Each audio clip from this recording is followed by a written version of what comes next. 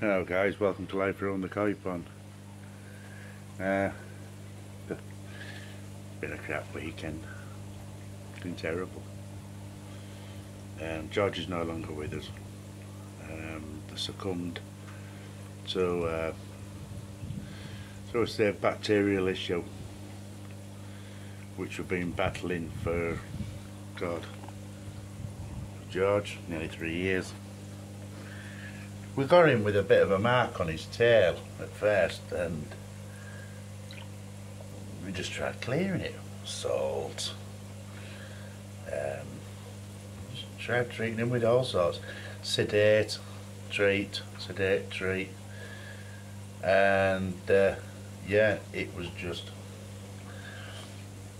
an absolute bloody nightmare, to be fair. But in the end it got him. And Dennis and Snowy. We tried our best with them. You know, FMG, you know, formaldehyde, all that. We also put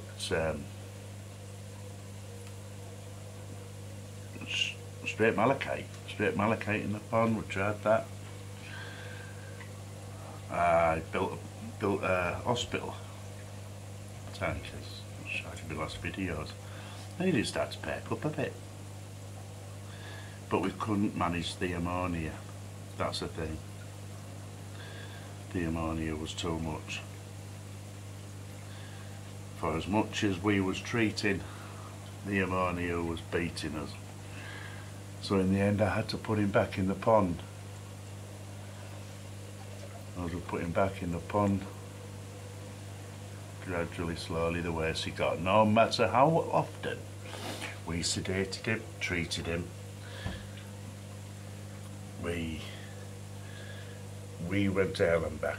We also had him injected, because even tried to get it down to a internal bacterial infection, and that didn't even work. I think sometimes you can just chuck money at a problem all the time, and eventually you've just got to put your hands up and say, I surrender, that's it. There's no more I can do.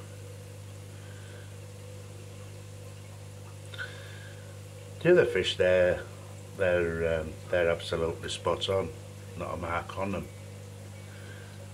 And I think it's because of their immune system.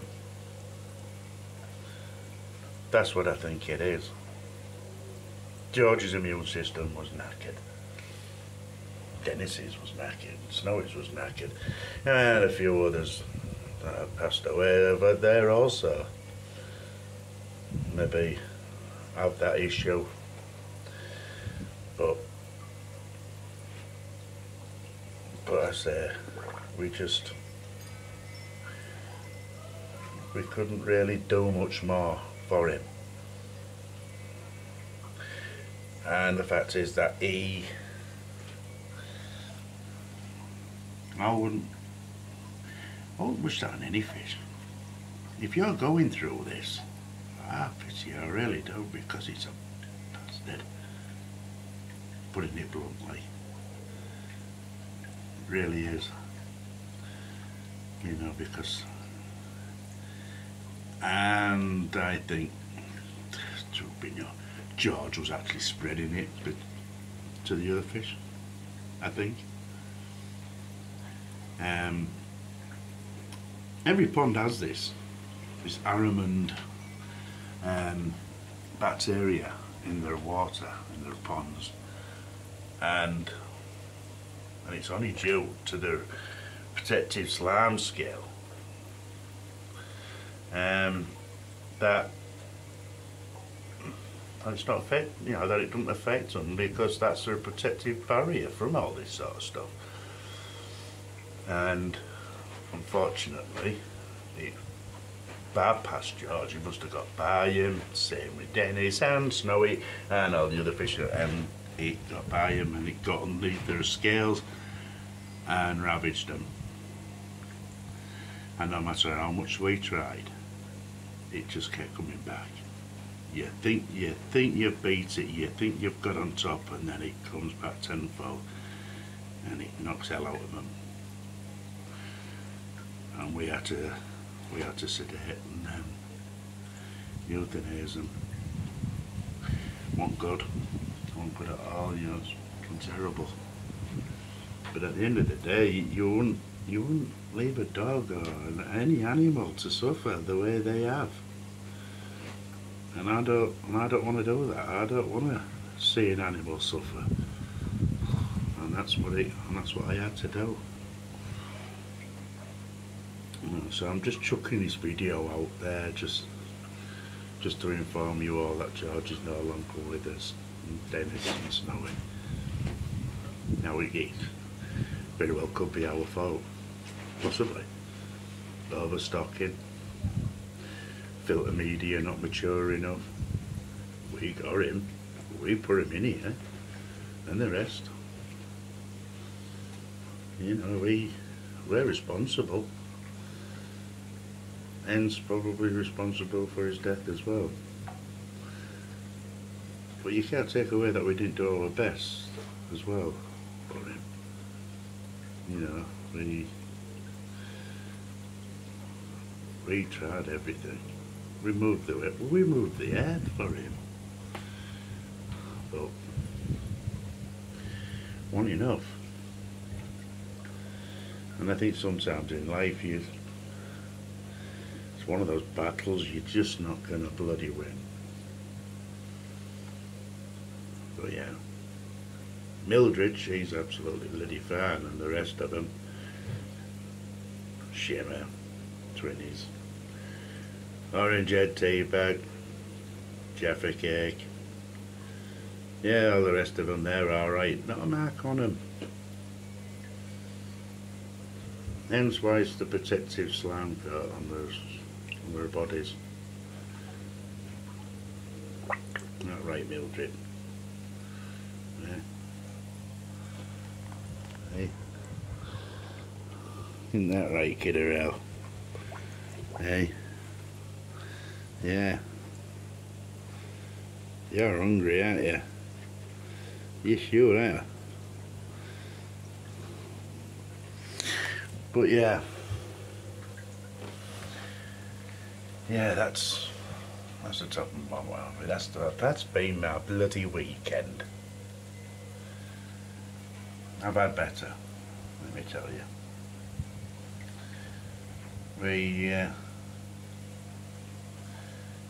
We just plod on now.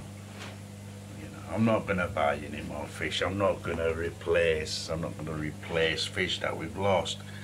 That would be just literally detrimental to the whole pond. I think Mother Nature just basically said you got so many fish for the matureness of your bacteria and your media, and that's it. We just probably didn't have enough mature K1, and we're probably overfeeding. We're all guilty of that, I think. It's hard not to when they're coming to top and they're mouthing at the top and you feel, oh, just a little bit, go on then. You know. And that's what happens. You don't even realise that you're causing a problem to your fish until it's too late. But yeah. The fact I won't be overfeeding, no matter how much Mildred comes to the top and starts mouthing for food. It'd be 3 days, it'd be 3 times a day, and that's it. In the morning, in the afternoon, and in the evening. That's it. That's all she's getting, that's all the rest of them are getting. And none of these silly treats in between either. Crab sticks. dried worms, all that sort of business. As much as you think, you know, you want to see them feed and you want to see them and stuff. Just don't fall into the trap of actually killing your own fish by overfeeding and overwhelming your filtration, because if your filters are up to it, your fish will suffer. Anyway, that's it for this one. Bit of a rant, bit of a moan, bit of a shit weekend. But yeah, until the next one, guys, catch you later. Bye for now.